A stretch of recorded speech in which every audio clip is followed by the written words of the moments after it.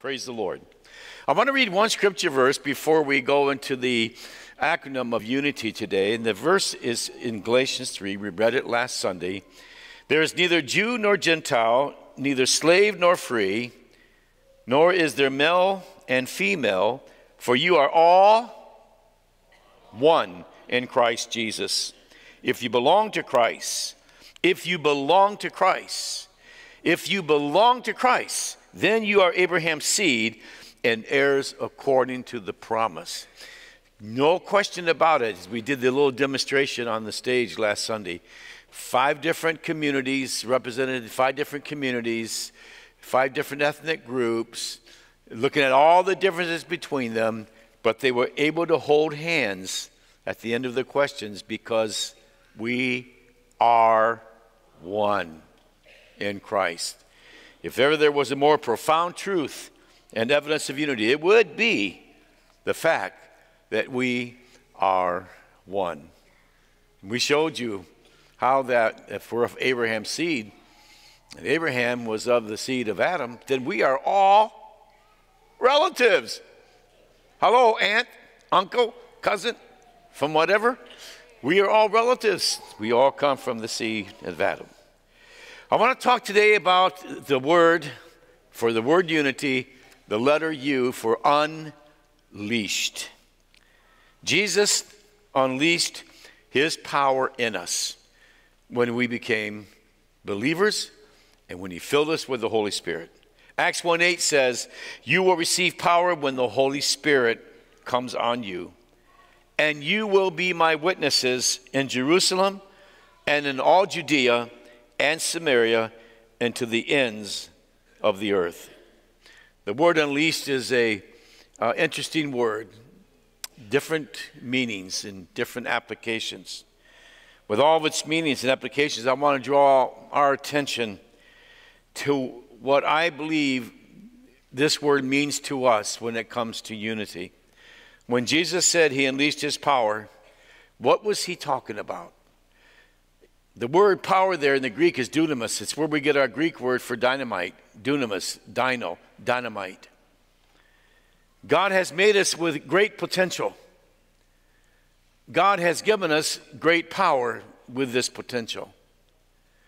But built within this power that God gave us, as you recall when we gave our hearts to the Lord, remember we said last week, he literally dumped into us, imparted into us the fruit of the Spirit.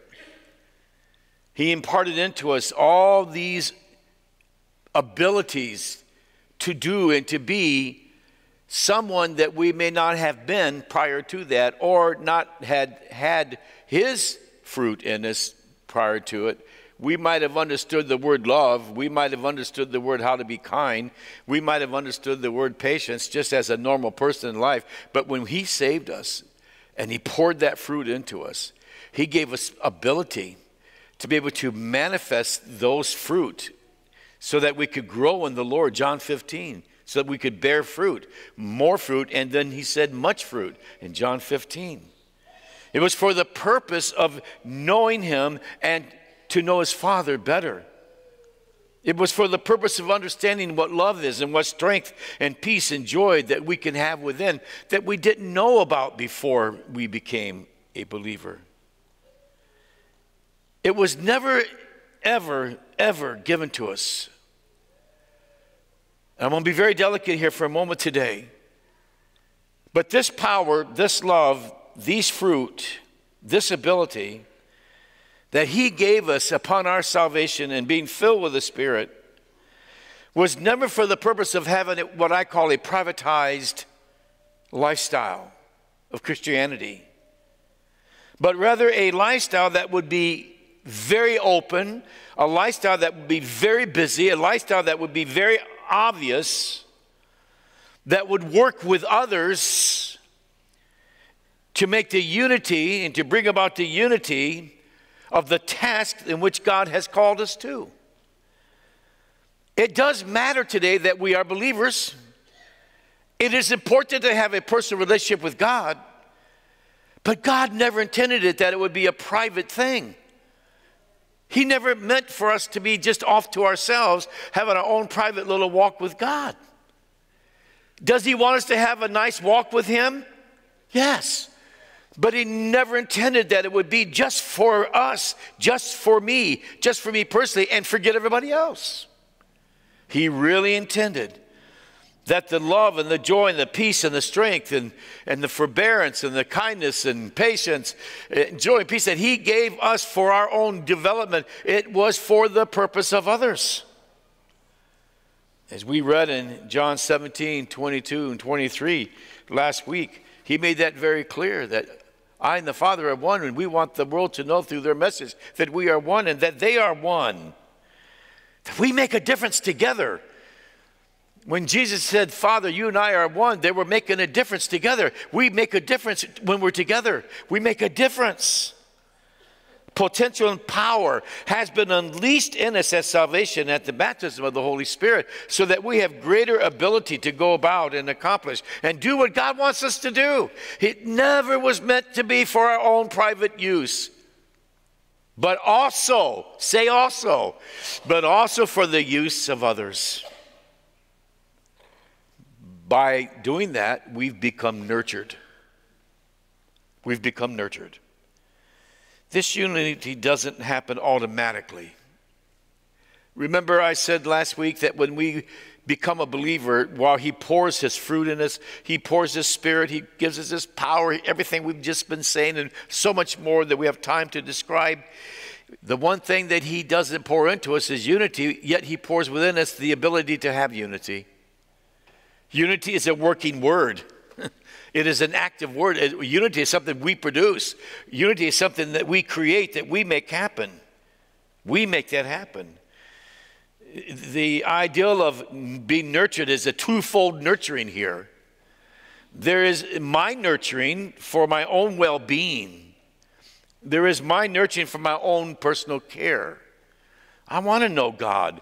I want to understand his word. That's why I read the Bible every day. I want to understand his word. I want to know him. I want to know him better. That's a personal thing. And I want that personal walk with the Lord because I'm no good to anybody if I don't have a good personal relationship with God. I'm not. But then there is a reason for this as well, in order that I might nurture, that I might care, that I might protect, that I might help, that I might feed, that I might develop others. Example, you take the birth of a child. When our little ones came into our family, you know, all eyes, all attention was on helping them, nurturing them, changing their diapers, feeding them, holding them. I got in trouble one time when little Roland was born. It was in the middle of the night, and she was exhausted, so we slipped off to the living room. One thing my wife would not do, she would not bother me Saturday night. She said, "Hon, you need your rest for Sunday, but during the week I need your help." So it was one of those nights it wasn't going to be Sunday. Well, I'm supposed to watch the little Roland. I lay him on my chest. He's not this big. And I fell asleep. Thank God he did too. She came out in the morning and saw us, and boy, did I hear about that one. You never fall asleep with a little one on your chest. But it was so cute, and he was so relaxed, and I just dozed right off. So just thank God he was there. But you know what? That was such a bonding experience to be able to hold your child. Well, folks, this is what happens spiritually. This is the kind of nurturing and developing and feeding and sharing that we do for others. It's that we bring them into our care. We spiritually hug each other. We spiritually care. We spiritually protect each other.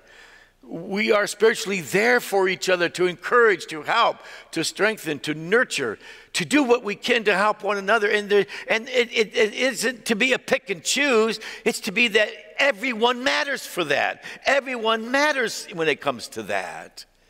We just do it because we do it. We just do it. We practice the 59 one another's in the New Testament. There's 59. Now, some of those 59 are repeated. Several times are repeated. Or there's the each others. So if you combine the each others and the one another's, and some of them are repeated. It told us to be 59 in the New Testament. That's a lot of responsibility.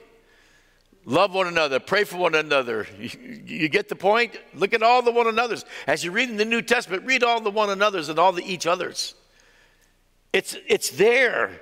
And we do this because we're being unified, and we are unified when we do it. So to the extent that I spend with God, to the extent that time I spend with God, communing and relating and sharing and absorbing and basking in Him, meditating on Him, is the extent that I grow in the Lord and my own personal nurturing. But at the same time, I grow in the Lord with the ability to walk alongside you in unity, to share, to commune, to relate, to encourage, to help, and to care for you. And when we do that with each other, because of the one another's, when we do that with each other, we build a strong unity. We build a strong body. We build a strong unit that can work together. And when the world sees that, boy, do they see Jesus. Which brings us to the word inclusive. I think this is an area today that really needs a lot of attention. It needs a lot of attention. I know what we just said. I'm laying the foundation and the staging for that. But folks, we really need to learn to practice it. We really need to learn to practice it. There's neither male nor female. We are all one in Christ in that respect. Let me just read something to you here. They devoted themselves to the apostles' teaching and to fellowship, to the breaking of bread and to prayer. Everyone. I'm going to drive you crazy. Say everyone. Everyone was filled with awe at the many wonders and signs performed by the apostles. All. Say all. All of the believers were together and had everything. Say everything. Everything in common. They sold property and possessions to give to anyone. Say anyone who had need. Every day. Say every.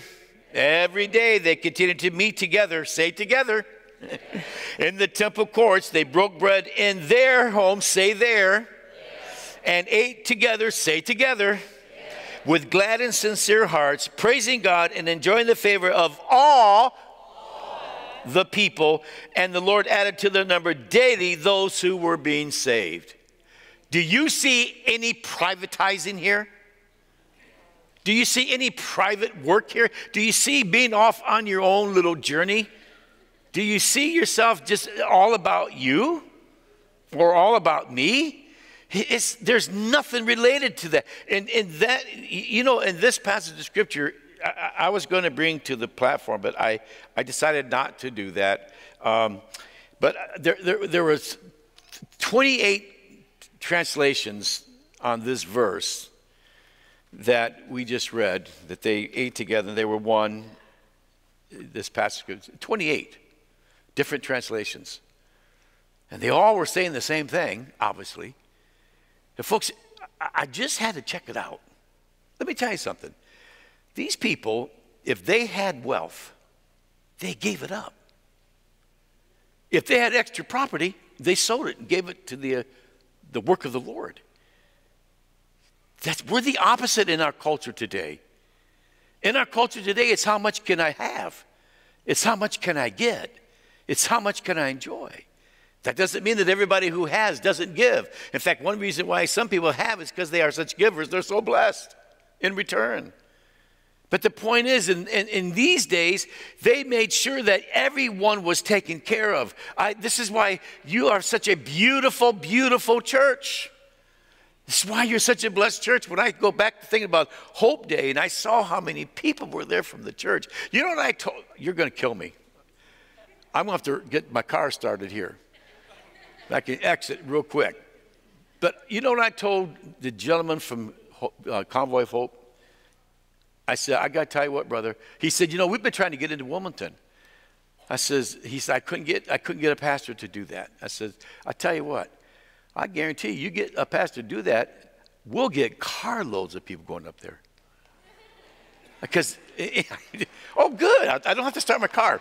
But I said, I guarantee you I could get carloads of people that would travel to Wilmington for a day to do that. Because that's the kind of DNA you folks have here. That's the kind of heart you folks have here. And I'm telling you, God's rewarding you for that. But you're practicing. You're practicing what they did. And listen, the ideal is of this inclusive thing. Lots of applications to this word. But here's one definition of the word inclusion. It means a group that's particularly welcoming to all kinds of people. Quote it again, right out of the dictionary. A group that's particularly welcoming to all kinds of people. I guess in the dictionary we could have put the word, it's Calvary, Assembly of God, welcoming all kinds of people. Because that's exactly who you are. That's exactly what you have done. You have made everyone feel welcomed here at Calvary. That's how important it is that when we see each other in the morning that we smile. And remember I said last Sunday, if you put your nose in the air, you hope you don't leave it up there because if it rains, you'll drown. It's nice that we can be eye level with each other. It's nice that we can look each other in the eyes and we can say hi to each other. We can shake each other's hands. Or we can do the bump five or whatever it is we need to do. But it's nice that we learn to do that, to be kind and friendly to one another. That's being inclusive. Everybody matters. Everybody matters. We used that theme over the years at Calvary. Bringing in the ideal of having his power within us, being nurtured and nurturing others, we now see the power of the impact unity has as a group of people working together. Remember what it said last week in Ephesians 4:16? Here's what it said. From him, the whole body, joined and held together by every supporting ligament, grows and builds itself up in love as each part does its work. Folks, that is the picture of unity. That's being inclusive. He's unleashed his power. He's nurtured us so that we don't just take in, but we give out to nurture others, so that the others can feel included. That's unity. We have the power to have unity. We grow in the Lord. We grow each other. We produce unity. The fullness of the statutes of Christ, as we read in Acts 2. No one's telling you to go out today and sell all your properties and sell all your boats and lands, and I'm not saying that. I'm saying to you that's what they did in Bible days. They made sure they took care of each other. Now, if God speaks to you and you need to sell a piece of land, you need to sell a boat and do something like that, you obey the Lord. But that's not what we're saying today. We're just telling you what they did in the early church to take care of each other. They made sure that was number one. That word common meant they made sure that what was... Have you ever heard the phrase, what is mine is yours and what is yours is mine too? You ever hear that phrase? Somebody try to trick you? Okay. They get, well, no, what is mine is yours and what is yours is mine. I want you to know, when we met Sean, my daughter's husband, when we met for the first time, he had been scared to death. He was scared to death to meet us. Scared to death, my daughter said. And we had not met him yet. She brought him home for the first time. He was in the Air Force. I haven't forgiven him for that, for taking her away from us. I'm just joking. He's currently, he's an OSI agent, and he's currently driving around in the bodyguard for a top general in the Air Force at this time. It's his special assignment right now. And but when he walked in the front door, I said, "Hi, how are you?" Introduced myself. I said, "The refrigerator's in that room right over there." He was stunned. He told me he was shocked. He just didn't expect that. He thought for sure there might be some kind of quiz going on here. Hey, buddy, the refrigerator is right in that room right over there. You're from the Air Force. I know you're hungry. I know you got to be hungry. But anyways, inclusive, received, one, together, no questions asked. We accept each other. No questions asked. If after we accept somebody and we learn who that person might be, now God can use us. to help that person. We don't want to judge first and do nothing. We want to accept first and have opportunity. Did that make sense? Do I need to say that again? Okay, I will. We don't judge first, then get to know a person. We accept a person first, and then we get to help them if they need help. That's how we do that. Then we're together. We're together. Now, I'm going to say something sensitive again. I do not theologically agree. There is not a piece of theology in the Bible that you will ever be able to show me. Bring your Bible, make an appointment, come to my office. Well, it's not my office anymore. Come to Ryan's office. Come to Pastor Ryan's office. I'll meet you there. And we're going to sit down and have a heart to heart. I want you to show me in the Bible that says, and I know I'm saying this to the people who are here today, but you know people who aren't here today because they have this view. Yeah, I don't have to go to church to be a Christian. I want you to show me where that verse is in the Bible. Not only do I want you to show me that verse, I want you to show me that teaching is in the Bible. I want you to show me in print where I don't have to be in church. I want you to show me that. And if you can prove to me from Scripture, I would be glad to stand in the pulpit and recant my feelings. But I'm telling you, you're not going to find a Scripture that says you don't have to be in church, because the Bible talks about just the opposite. Forsake not the assembling together of the saints. And all the more, Hebrews 10 says, as the day approaches. So we should be gathering someplace more than ever, according to Scripture. Be it we gather as a church in a home, a small group, a church building. This ideal of privatizing our lives so much that we don't need to be with others is not a biblical teaching. It's not biblical. It's not wrong to have alone time with God, but it is wrong not to be together. It's wrong. It's biblically wrong, because the Bible teaches 59 one another's. The Bible teaches the opposite. For all this to work, we need to be together. We need to be together physically, mentally, socially, spiritually. Luke 2:52 says Jesus grew in stature and in wisdom and in favor with God and man. That means he grew mentally, he grew physically, socially, and spiritually. And all four forms of growth Jesus had are the same four we're to have. So we are to be together. We are to come together. To not come together to church and or in small groups and or that we get together is to violate the purpose of unity. It's to violate the purpose of unity. We cannot prove from Scripture that we're not to be together. So, one day, this man was marooned on an island for years. And finally, a ship came along. And the captain, as he walked ashore to meet the man, to come pick him up finally, he said to the man, he said, I noticed you got 3 huts here. And the man said, yeah. But you're the only one here. I said, yep. He said, yeah, that first hut over there, that's where I live. Okay. And that hut over there, well, that's where I go to church. The captain said, well, what's the 3rd hut for? Oh, that's where I used to go to church.